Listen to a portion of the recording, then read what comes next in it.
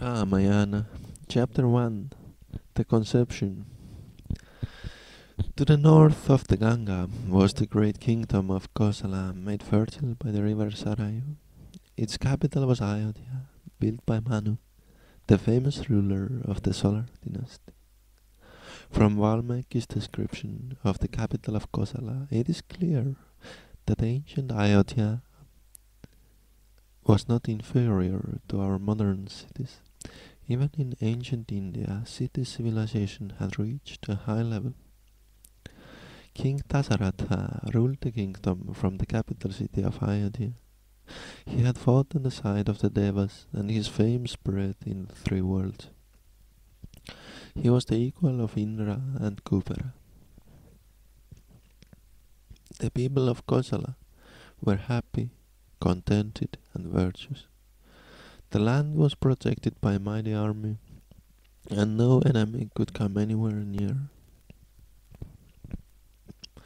It contained forts with moats around them, as well as many defensive installations, and true to its name, Ayodhya defied all enemies. Ayodhya means that which cannot be subdued by war. Dasaratha had 8 wise ministers, ever ready to advise him and execute his orders. Courageous sages like Vashishta and Vamadeva and other brahmanas taught dharma and performed rituals and sacrifices. Taxes were light and punishment of crime was just, and inflicted according to the capacity of the wrongdoer. Surrounded by the best counselors and statesmen, the king's splendor shone as the rising sun. Many years rolled smoothly by. In the midst of all this prosperity, Dasaratha had one regret.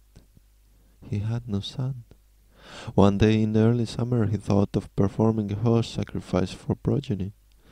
He consulted his religious masters, and on their advice got sage Risha Shringa to perform the yaga. The yaga was a grand affair, and the invitees included many of the kings of the day.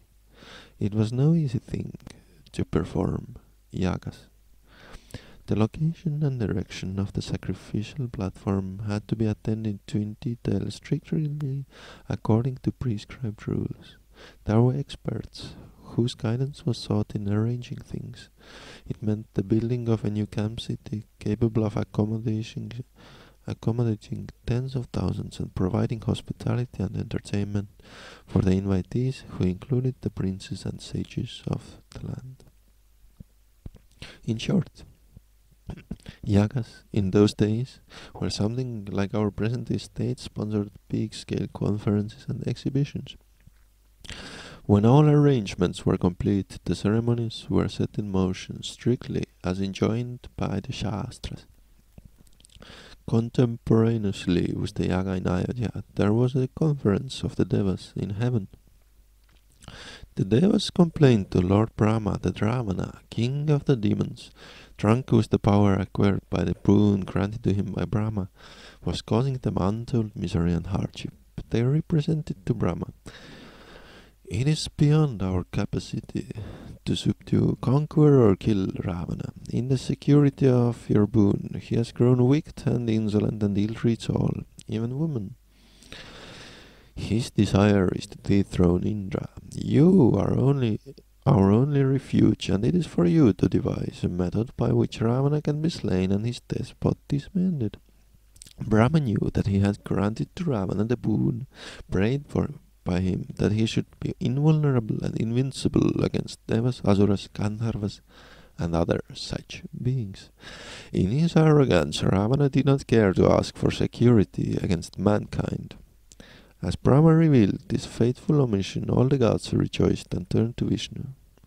Absolutely surrendering themselves to Hari, the Devas begged him to be born as a man and put an end to Ravana and his atrocities. Hari agreed and assured the Devas that he would be born as 4 sons of King Dasaratha, who was then performing a sacrifice for progeny. As the ghee was poured into the fire and the flames shot up to meet it, from out of the flames came a majestic figure, resplendent like the noonday sun, holding a bowl of gold. Calling King Dasharatha by his name, the figure said, "The Devas are pleased with you and are answering your prayer. Here is payasam sent by the gods for your wives.